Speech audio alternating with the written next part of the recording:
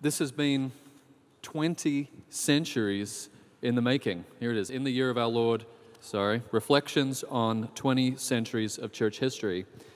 But this title did not begin as a book originally, did it? No. Would you tell us the story of the origin? I was hoping you would ask that question. This book actually began in 1999. In the church I served, it was in the run-up to the turn of the millennium, as most people thought of it. And in the last 20 weeks of 1999, I thought I should give a series of little short talks early on in our Sunday evening worship on the story of the church, because I felt that probably most of our members did not know much about the story of the church before they actually became church members. And so what we did was, early on in the service, I would give a talk of about 7 to 10, maybe to 12 minutes on each of the centuries, and then we would sing a hymn from that century and just go on with the rest of the service. I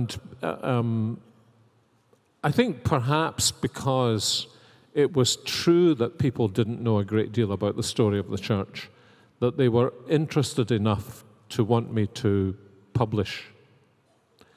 And it's one thing to sit down for a few minutes and think of something interesting from 100 years, but it's a wee bit different actually to put that into print and make it more permanent. And it just kind of lay at the back of my mind. And then sometime, I don't know, maybe 5 years ago, I had the opportunity or the time to think about maybe writing it up. And so it ended up as In the Year of Our Lord. Well, one of the things that's interesting is just the way you've structured this book, which I think is so helpful. Each chapter, as you said, is looking at a century, but you've broken it up where you have a primary text or a primary source from someone significant in that period. Then you have your reflections on that individual, other people from that century, and then you said in church you would sing a hymn. You have the lyrics, the words to those hymns. And I just think it's such a helpful tool, even for devotional reading. It doesn't take a large commitment. If you dedicated reading a chapter a day, 20 days, you'd be through it, or a chapter a week. But the way you've structured it, I found really just helpful. Well, originally I didn't really have those quotations or, something from the century. But when we were doing the book, I thought that would be really interesting to people to get an original flavor of what things were like in these different centuries. Because it's really important, I think, as you look over the history of the church, to realize that all of our heroes were sinful men and women. They didn't all understand the gospel perfectly, and some of the greatest of them had real flaws. And when we discover that our heroes have flaws, it does help us, I think, to look at church history with a gentler eye. I remember a very wise man saying to me one day, when you think about a theologian, you need to ask the question, was he going down the hill or was he going up the hill? And I think many of the people who appear in this book were going up the hill, but none of them had reached the top of the hill.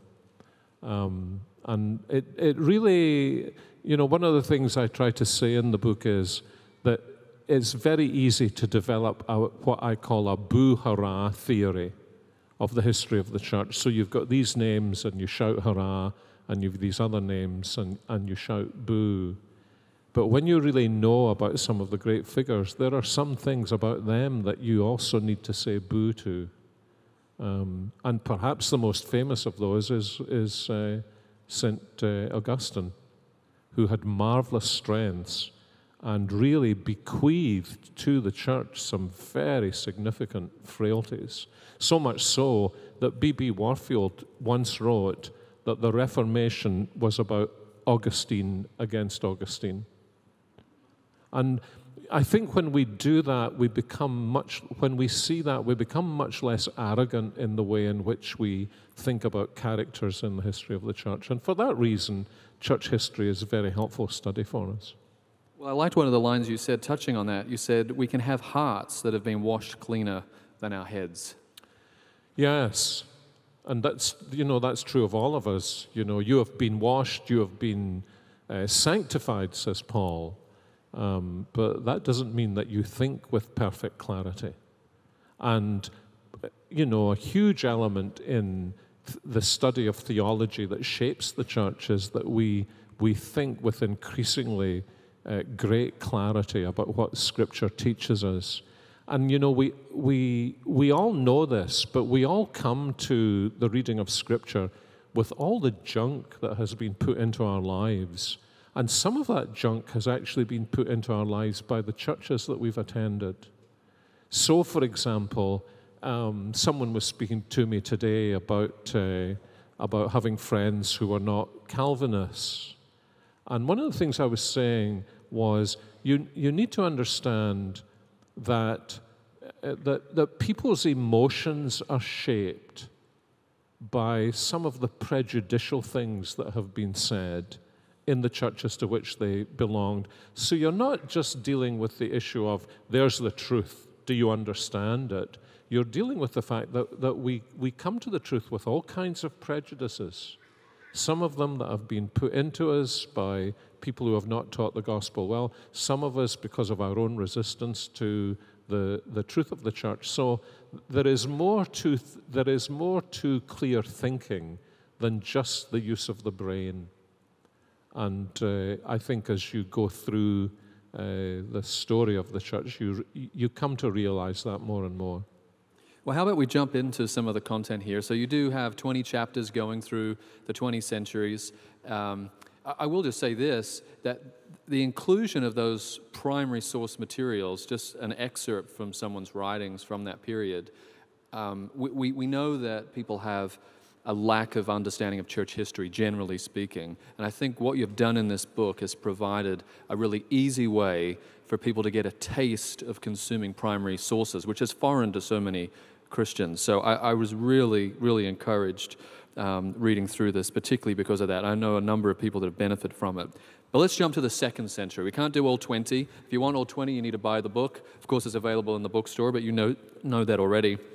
In the 2nd century, you talk about the persecution that the church faced at that time. And when we look at our situation, we're not facing persecution like they were. We're not being torn up by animals. We're not being set ablaze. And I think if we're honest, we'd probably say we fear the thought of something like that happening to us in this day and age. But you note something interesting as you reflect on the 2nd century, that what we should fear is not persecution in the church or coming to the church, but false teaching. Yes. One of the dominant themes, I think, in the early Christians, I think I maybe even put it like this in the book, that martyrdom will never kill you, ultimately, but false teaching always will. Martyrdom will never destroy the church, but false teaching will always destroy the church. And interestingly, they believed that, but we are living in a time when that is much clearer to us in terms of our experience of the world than it could have been to them, because we recognize that many of the parts of the world where the Christian church has flourished in the last 100 years have been those parts of the world that have suffered greatest persecution, and the places where the church has almost fallen into the sea are the places where the church has experienced false teaching. It is as clear as crystal in the history of the last 100 years. I'm going to jump ahead another couple of centuries. This is kind of like Doctor Who and doing some time travel here. But if we go to the 4th century, and I think your reflections here are particularly relevant because of kind of the celebrity culture we live in today, where you have celebrity pastors and all these kinds of things. Quoting you say, faithfulness is far more significant than fame when Jesus is building his church. And you talk about significant figures of the 4th century, and just note that the people that the Lord used to bring them to faith, we don't know their names. Yes. And God has this habit of just plucking the ordinary people out and using them for His glory. Yeah, I love to just run off a few names that I think everybody in the congregation will know, and then ask the question, do you know through whom they were converted? And in most cases, blank expressions will appear. And part of, I think, the importance of beginning to see this is that all the way through the history of the Christian church, there is always this tendency for particular figures to arise that we look on as though they operated completely individually. And in my reading of church history, this is true virtually without exception, that around any individual who has been used by God to do something unusual or particular, if you scrape a little, you will always find that there was an entire brotherhood or sisterhood around them. And you can go through, I think, virtually all of the centuries and see every new work of God emerges from a community, from a brotherhood, and not just from an isolated individual. And there are so many illustrations of that.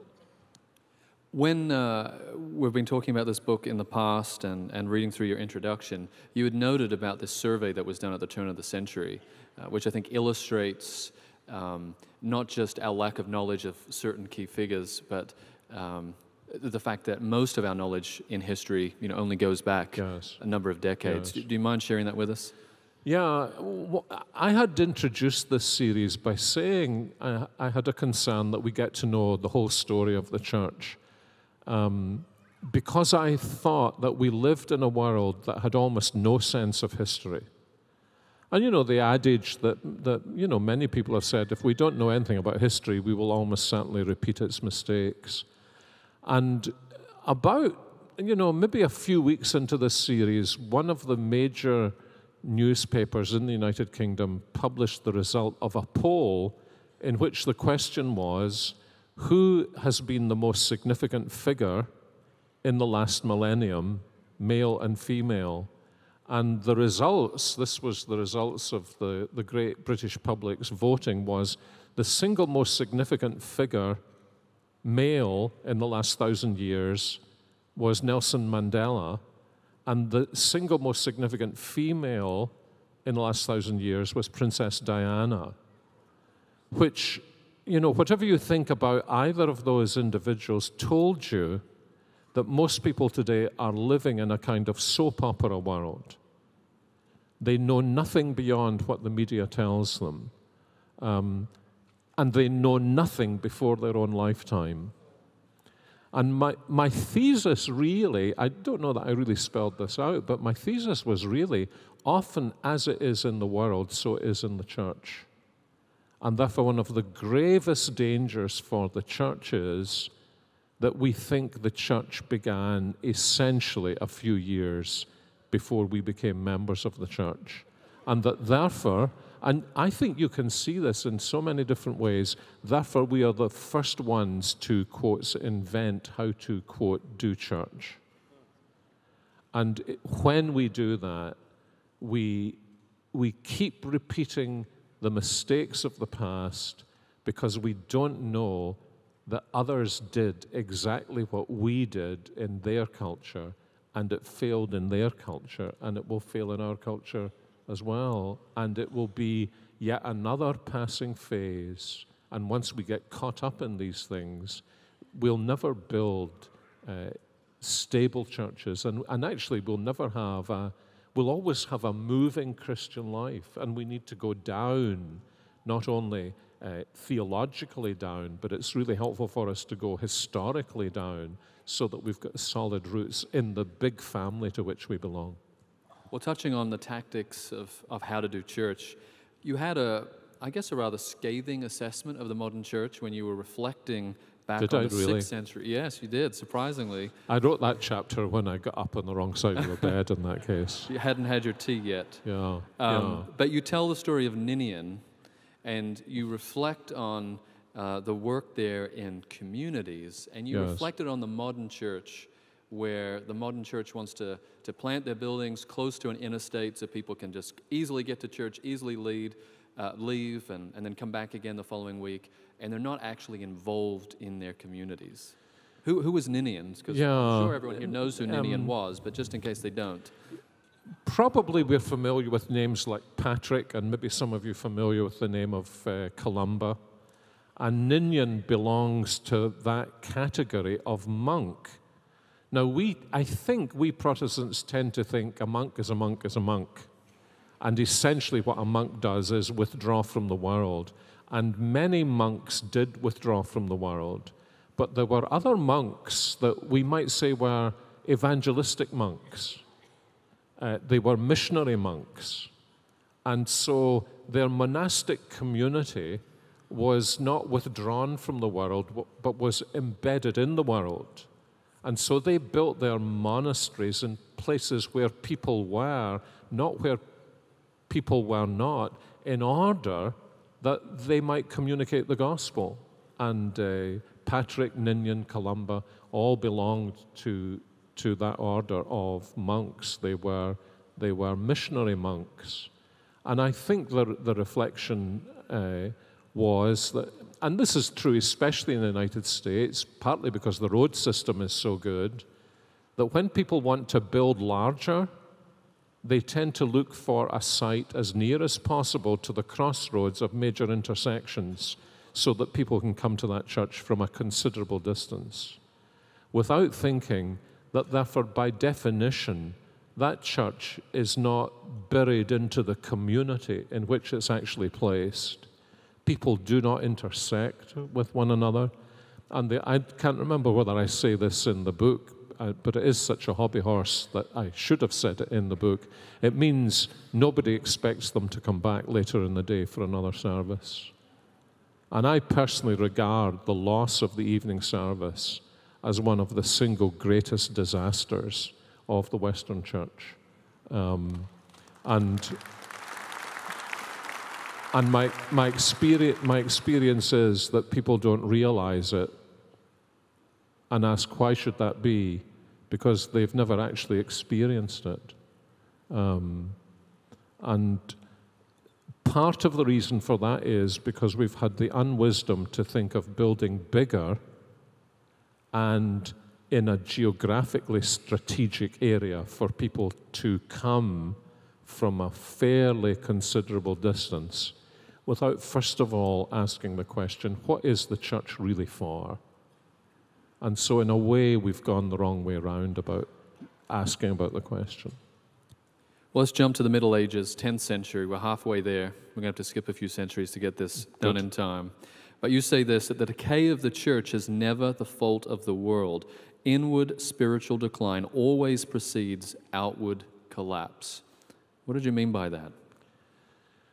Well, I meant by that the church never dictates what the world never dictates what the church should be.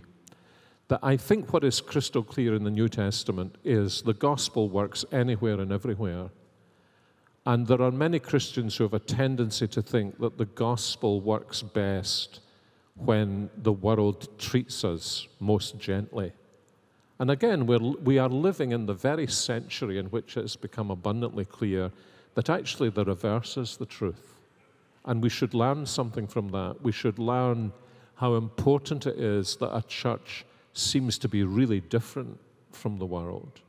And I don't know if we're out of the season yet when there's this been very strong emphasis, if we're going to reach the world, we've got in these various ways to become like the world so that they see we're not really all that different from them.